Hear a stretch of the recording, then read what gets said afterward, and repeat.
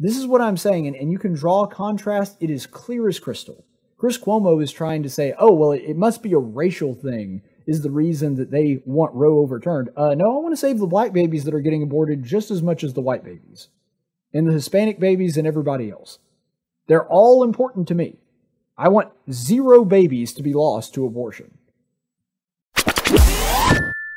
Hey, fellow tacticians. Be sure to like this video and subscribe and ring that little notification bell. That supports this channel's conservative content, which is good for me, good for you, good for America, but really bad for the dark cyber overlords at YouTube.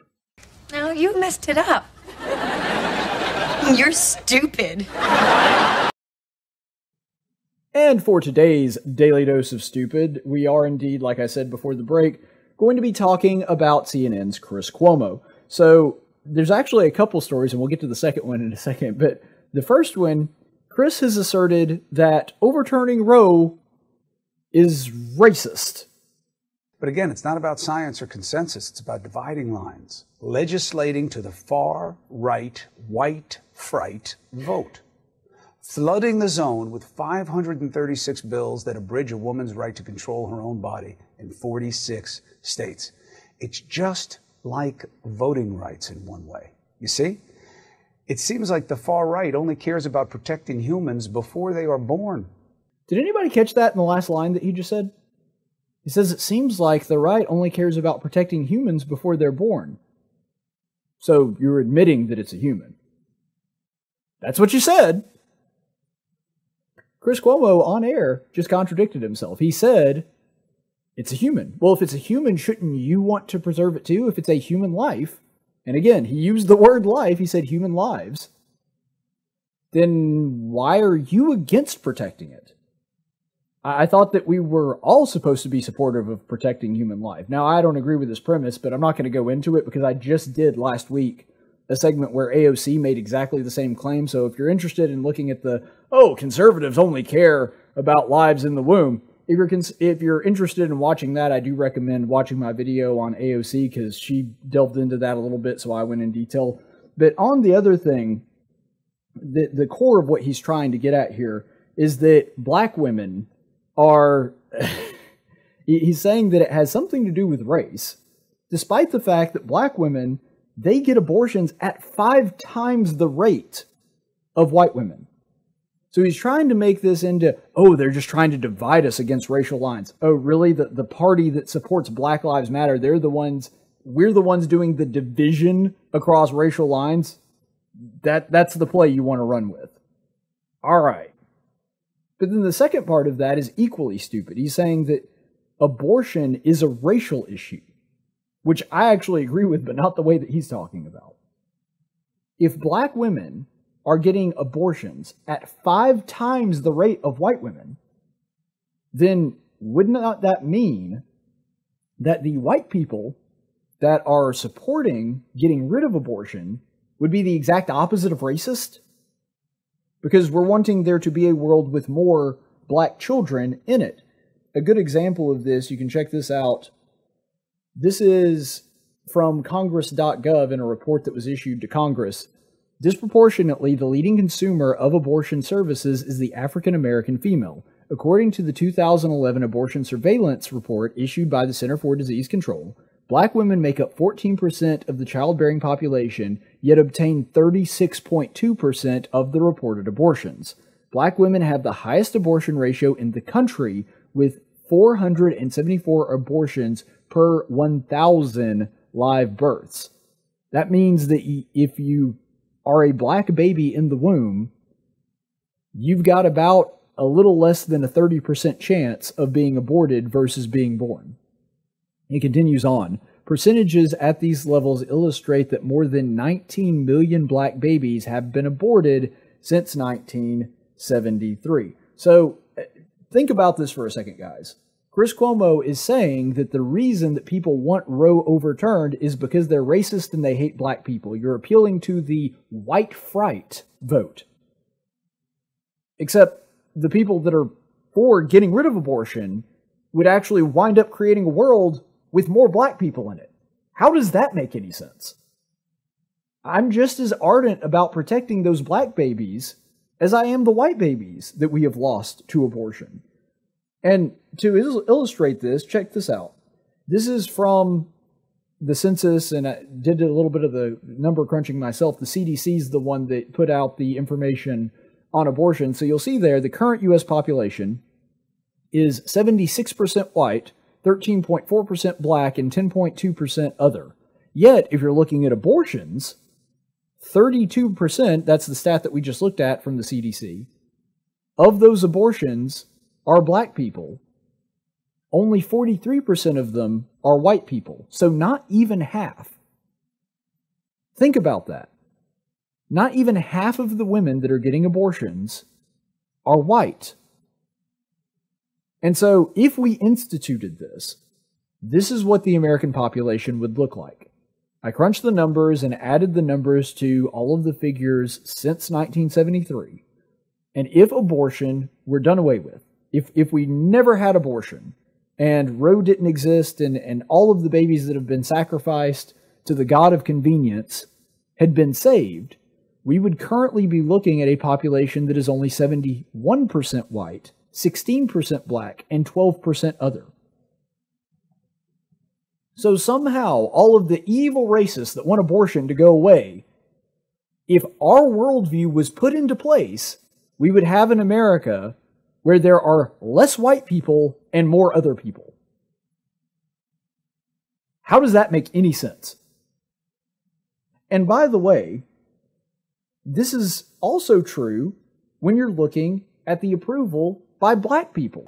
If you're looking at the statistics for black Americans and their approval of abortion, there is a large percentage of them that do not agree with abortion. 2017 to 2020, you will see that there has been a substantial increase in the amount of black people that do believe that abortion is a moral choice. In other words, that abortion is something that you can do that is morally correct. But that's only a little over 40% of the black population, which means there is still a majority of black people, despite being overwhelmingly Democrats, despite in all of major national elections voting 90% with the Democrats, still over half of black people don't agree with abortion, don't think it's right. This is the dirty little secret that people on the left don't want you to talk about. Even though black people, by and large, vote for Democrats, they vehemently disagree with their stance on abortion. It's one of the big sticking points between blacks and the Democrat Party. And so somehow, I guess all of the black people that disagree with abortion, they must be racist against black people too somehow, because that's appealing to the white-fright vote gang. This is utterly stupid, and Chris Cuomo, in his usual fashion, gets all of his facts wrong. And another thing that I want to point out that's interesting is how is it that if getting rid of abortion and wanting abortion to be ended is racist, why is it that it seems that all the actual racists like abortion? That just seems bizarre.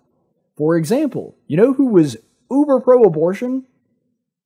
The founder of Planned Parenthood. You know who else really didn't like black people?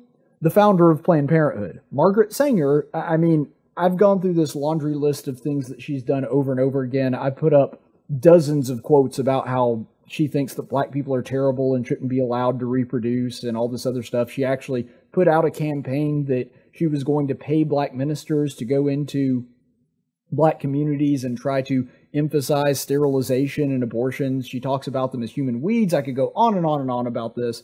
But the point is, Margaret Sanger really didn't like black people. She also worked with the Klan and the neo-Nazis. Well, actually, back then they were just the Nazis. But the Nazis here in America. You see, she was a fan of eugenics. And the Democrat Party, which is closely associated with the Klan, they were big fans of her because of that. She wanted less black people to be born so that the country could be more white. She was trying to create a thoroughbred when it comes to, engineering human genetics. She believed that black people were inferior, and because of that, needed to be weeded out of the population. And by the way, it would be one thing because I know that they try to make the case, oh, well, that was way in the past, and that's back then when, the Democrats were all about Jim Crow. Now it's completely different. No, the racists are still pretty dang pro-abortion. let's look at this quote, which is from Richard Spencer, who is one of the leaders of the alt-right. So this is a quote by him where he's talking about abortion and why he supports it. Now remember, alt-right, uber racist. They're white nationalists. And he says, and so the anti-abortion crusade becomes this human rights crusade. And if you were to look at the writing of people like Ramesh Ponnuru of National Review, it is directly associated with this, that every being is a human and has a right to live, right to life, and so on. Well, that's not how we think as identitarians, to be honest. You are a part of a community. You're a part of a family. You're a part of a collective. You do not have some human right, some abstract thing to give to you by God or by the world or something like that. You're a part of a community, and that's where you gain your meaning or your rights. The anti-abortion crusade is often associated with family, the traditional family, but to be honest, it's descended into not just a human rights dogma, but a kind of dysgenic, we are the world dogma. That's pretty clear. Richard Spencer, probably the most famous racist in the country, very pro-abortion. And the reason that he is pro-abortion is because he says, look, your value doesn't come from God, it doesn't come from individual rights, it's not something that is ingrained to you, your rights come from your community. Well, that sounds just like Black Lives Matter. That sounds just like all of the talking points of the left.